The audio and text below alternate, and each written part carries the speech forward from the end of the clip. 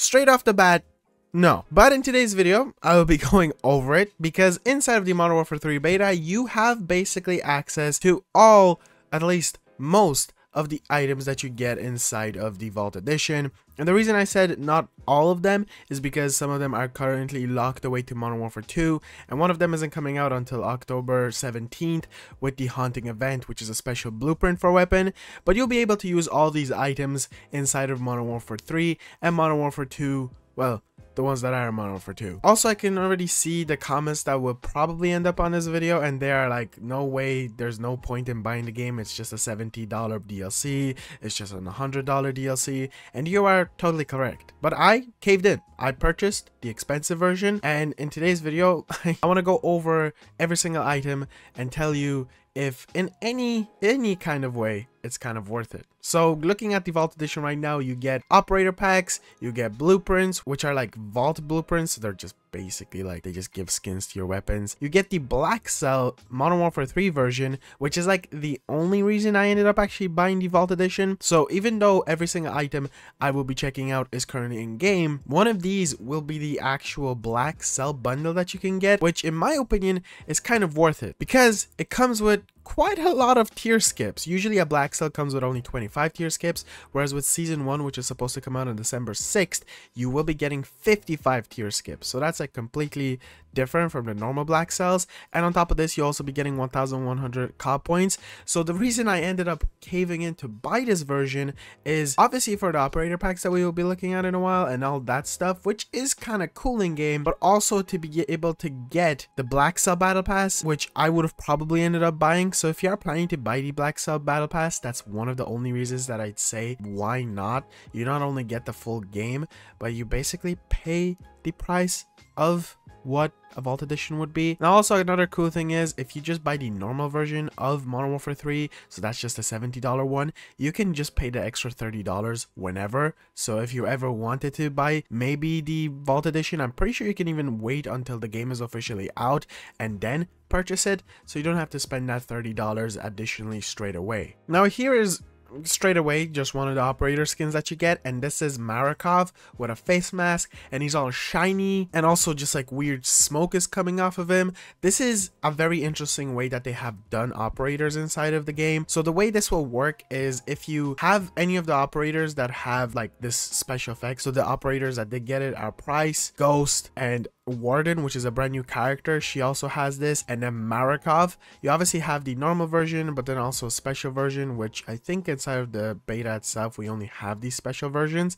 And the way it works is the more kills that you get, the more that they will progress in this shiny glowy effect on them, which is a nice addition. So it's kind of like a kill streak almost. So the more kills that you get, the more and more your character will get consumed. There's currently no third person inside the game, but whenever I see players running around with these operator skins, they look pretty sick and pretty cool. And it's definitely something that, like, they are definitely way more expensive bundles. They're like almost $20 or even more that I'd expect them to be, just because they're already like glowing, they're already crazy looking, and it's really cool. So I kind of dig it. Also, like, I do love Ghost and Price, so they're definitely operators that I would end up using a lot no matter what. And also the Warden one looks kind of cool. She's like Ghost but also not Ghost. It's an interesting one. We're gonna find out more about her inside of the actual campaign. And then we also have Marakov, which obviously is a character that I feel like I'll be using a lot as well, but with the addition of Modern Warfare 2 stuff inside of the game, it kind of gets a bit complicated. Also, a really neat little thing that's actually currently inside of the beta, and I'm pretty sure it's on purpose. As you can see, the character's back is turned to me, so this is a way that we can check out the skin. Ooh, I hope third person comes out into the actual full game. But now let's take a look at the weapons. So you'll be unlocking quite a few of them, and they're actually kind of cool for the full game's release whenever you're going for camos on zombies, on multiplayer, or even later down the line in Warzone. These will be pretty nice to have. The first one that you'll be getting is the SVA 545, and you'll be getting the Crimson Fate and the Carbon Fate. And the thing with these are, when you first load into a game with them, they have like text on them, But when you get kills, or at least I think it's just like one kill, they essentially start progressing more and more to look like what they are inside of here, where they have the same effects as the skins and like the silver diamond effect that a lot of people thought was diamond, but unfortunately it is not. We actually are just gonna have platinum or like a load of master camos. But the Crimson Fade and the Carbon Fade, they're just based on the size. So one of them's red, one of them's blue. For SMGs, you'll be getting an AMR9. And it is going to also just be the exact same name and the exact same skins on it. This one looks a bit more interesting when you load up into it. So the red and the blue look way different whenever you load up into them. The blue one has like a white effect. The red one has like more black on it, which looks pretty cool. And it's like a nice way of introducing reactive things inside of the game, and kind of gets me excited for the potential of bundles inside of battle passes, especially with some of the stuff that the Modern Warfare 3 multiplayer trailer revealed to us. You're also going to get a shotgun skin, which is the Riveter. And this one again, same situation. For some odd reason, whenever I go over the blue version, or at least the Carbon Fade, it like really glows blue for a while inside of the beta. And lastly, you're going to be getting a skin for a sniper rifle called the Longbow. This is a pretty good sniper rifle, and again, same situation, Crimson Fade, and for some other, there we go, Crimson Fade and the Carbon Fade.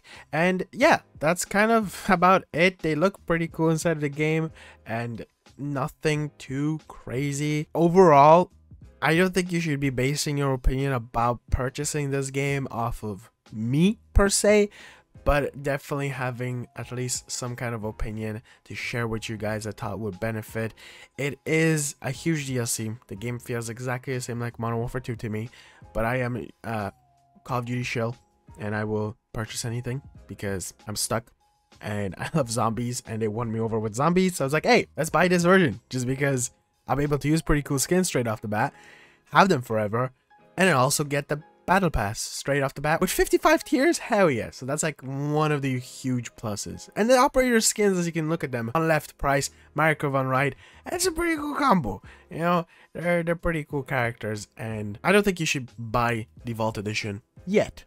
I think you should wait. Waiting until later down the line in the Call of Duty life cycle, purchase it, because I'm pretty sure you can. It's just going to cost you $30. So maybe instead of purchasing the battle pass, if you do end up purchasing this game, whenever the battle pass comes out, just buy the Vault Edition if you can. I don't know if that will be the case 100%. Comment down below if you know if you can purchase the Modern Warfare 2 Vault Edition still. I already purchased it obviously before the game came out. I do really like that edition. That's something that I really do appreciate, where you don't lose out on the opportunity to give Activision more money. They wouldn't want that anymore after Vanguard.